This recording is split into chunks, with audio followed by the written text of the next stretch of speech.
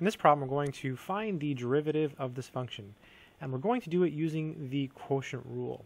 So recall the formula for the quotient rule. It says if you have a function f divided by a function g, and you want to compute the derivative, it's going to be the derivative of the top piece times the bottom piece minus the top piece times the derivative of the bottom, all divided by the bottom 1 squared.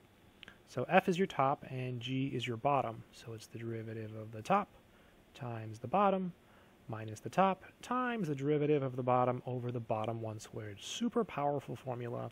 And this example here is like a classic quotient rule problem because there's really nothing else you can do to simplify it. All right, so let's do it. So f prime of 6. This is equal to, so let's see, the derivative of the top piece. So this is our top piece right here in purple that I circled. So the derivative of 2 is 0. The derivative of negative 2x is just negative 2. And then the derivative of x squared is negative 2x, right? Because we have the negative x squared. So that is the derivative of the top we've written down. So that's the f prime in the formula. In this formula. These are different f's. I know it's a little confusing with the same symbol, but I didn't want to deviate from the f and the g in the formula. That's why I say top and bottom instead of f and g. So derivative of the top times the bottom minus the top. So 2 minus 2x minus x squared times the derivative of the bottom, which is just 2x.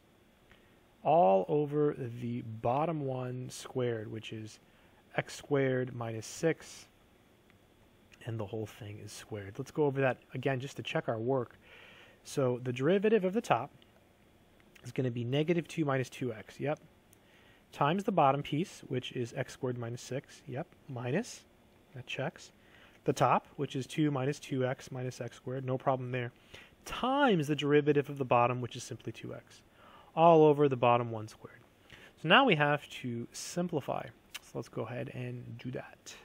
So f prime of x is equal to, so I'm just going to take this negative 2 and distribute it. So negative 2 times x squared will give us negative 2x squared.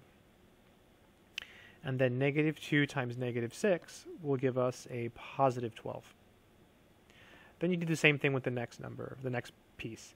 Negative 2x times x squared is negative 2x cubed. And then negative 2x times negative 6 is positive 12x. All right, now we have this piece back here. So we have a negative sign here, and we have a 2x here. So we're going to multiply all of it at once. So it'll be negative 4x, right, because it's 2x and then the negative and the 2. And it looks like it's going to be positive 4x squared, right, because there's 2 negatives there, right? There's a negative here as well. And then positive 2x cubed.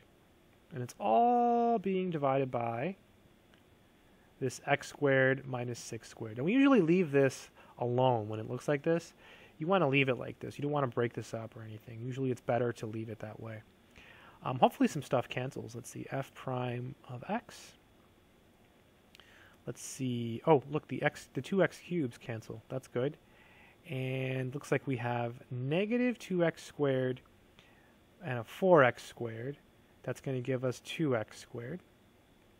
And then we have 12x minus 4x. That's going to give us 8x. And we're just left with the 12. So plus 12. And it's all over x squared minus 6 quantity squared. And that would be the final answer. This is like the classic quotient rule problem. And the reason I say that is because there's really not another way to do this that's nice. This is really the way to do it. I hope this video has been helpful.